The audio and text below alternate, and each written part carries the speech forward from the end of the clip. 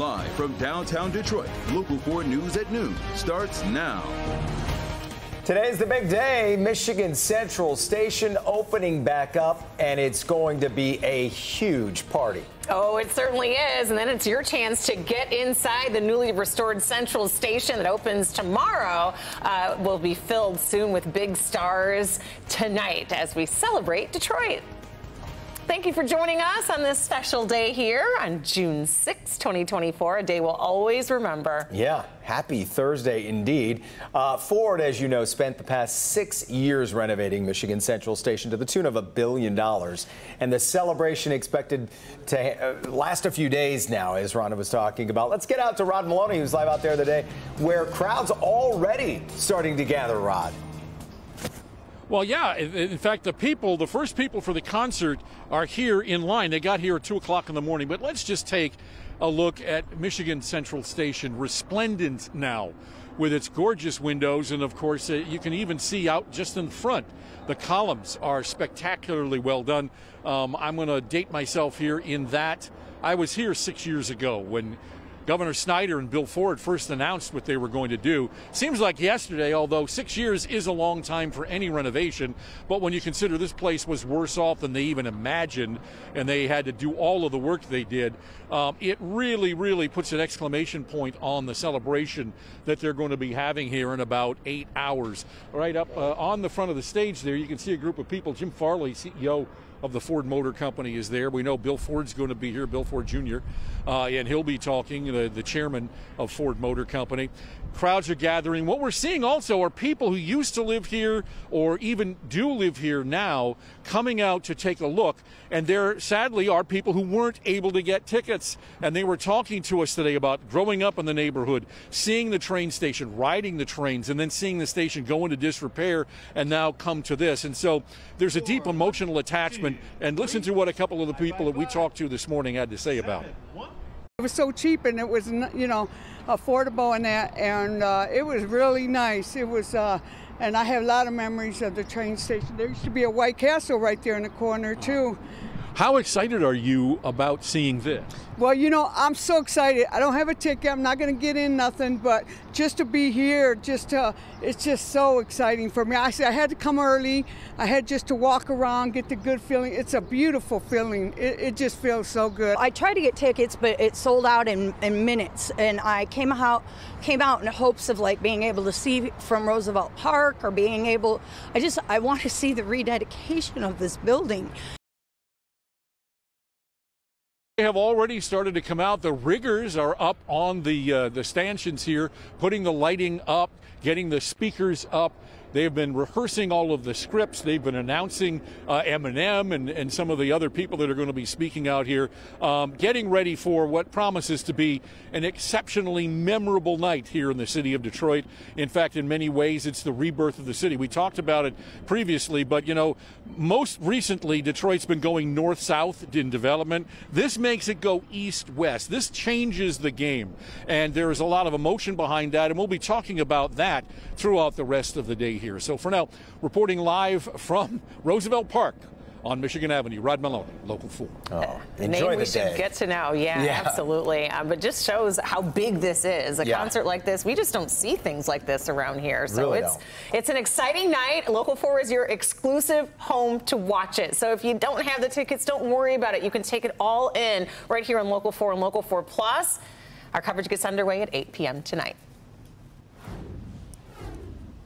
Elsewhere this noon, an update to a suspected drunk driving accident in Canton. We've learned that 37-year-old Ypsilanti man was going the wrong way down Michigan Avenue when he hit a 32-year-old woman from Belleville. Police say that man has a history of alcohol-related offenses. The crash happened around 12:20 this morning. First responders took both drivers to the hospital where the woman died.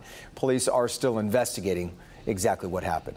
Over in South Lyon, a school bus driver is currently under investigation after a student said that they smelled like alcohol. That happened in Sayre Elementary. This says It says that in a statement sent out to parents that the student wrote a note to the principal who reported it to the director of transportation and the superintendent. The superintendent went to meet the driver at the next location, a field trip to Kensington Metro Park, and taken to an alcohol testing facility. The driver is now suspended pending the results. Another turn of events in the case of a man whose Zoom court appearance went viral. You probably have seen this. This was Corey Harris calling into his hearing for driving with a suspended license. And of course, he was driving when he called in. Harris's bond was revoked. He went to jail for 2 days. Then there were reports saying there was a mix-up, saying Harris's license was supposed to have been reinstated in January 2022. But in court yesterday, the judge saying all of those reports inaccurate. He has never had a Michigan license, ever, and has never had a license in the other 49 states and commonwealths that form up this great union. He has never had a license. In point of fact, when they suspended his license, and what people don't understand, when they suspended his license in Saginaw, they don't suspend the license. They suspend the privilege to drive in this state. That's the confusing part. And if you just understanding, how could he have it suspended if he didn't have a license? Well, it's the privilege to drive, as the judge explained there. His attorney promises the matter will be taken care of, and he's due back in court August 7th. So we'll see. A tornado in Livonia taken the life of a 2-year-old boy and landed his mother, who was right next to him, in the hospital. Both the child and mom were laying down when a massive tree came crashing through the roof of their house. They were pinned to the bed, and it took more than 25 firefighters to get them out. At last check, the mother was listed in critical condition in the hospital. Port Huron is cleaning up after severe storms hit there, too. The city says that multiple roads are closed because of fallen trees, debris, and down power lines. DTE is working to de-energize and remove those fallen lines.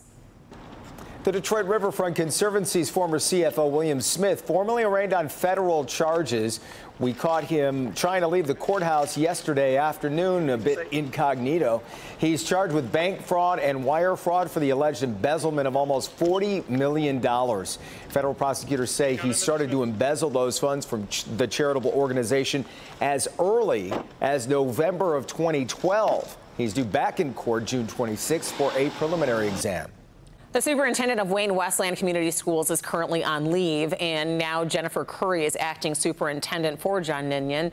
The board placed him on leave after a closed session last night. The exact reason, though, is unclear. The school put out a statement saying, in part, the Wayne Westland Community Schools Board of Education voted to place Superintendent John Ninian on administrative leave pending the outcome of further discussions. Today, President Biden is among world leaders honoring the 80th anniversary of the D-Day invasion. From the American Cemetery in Normandy, Jay Gray explains the importance of today's date. Dignitaries and leaders from around the world gathering here today, but it's the heroes that they've come to honor who are clearly the most important guests on this special anniversary. The men who stormed the beaches, the fighter pilots, those on board the ships just off the shoreline, the veterans who've returned, and those marked by all of these headstones, the ones that never left. They line up in formation, though most can't march or stand at attention anymore.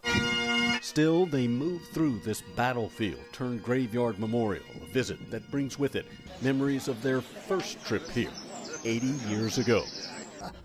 I'm reliving walking in on D-Day. Staff Sergeant Jake Larson landed on Omaha Beach with the first wave of Allied soldiers, his unit peppered with machine gun fire as they scrambled to combat positions. Larson somehow making it across the sand without taking a hit. How do you explain something like that? And these, my buddies are buried here. I'm 101 years old. It won't be long and I'll be joining them. One of the reasons, for many, it's so important to be here. A chance to say one final goodbye and to honor those who never left. We lost so many men. It's unbelievable. And the young people should know about this. And they really don't. So I had to say something. So they share their stories, take pictures. Though most will tell you they don't care much for all of the attention. And even though they are, many refuse the label of hero. I'm a hero at all. Those guys that sacrificed their life are the heroes. I'm the result of their being heroes. Truth is, they're all heroes, remembered for their service, courage, and sacrifice. You know, what an honor it's been to spend some time with these men this week. And I was struck by what one of the D-Day survivors told me, looking out and pointing at the crosses that line this cemetery. He said most of these guys, they were 17, 18, 19 years old. They never had families. They made it possible, though, for me to have a family, to live a long life because of their sacrifice, a sacrifice that's honored today. Jay Gray, NBC News, at the American Cemetery in Normandy, France.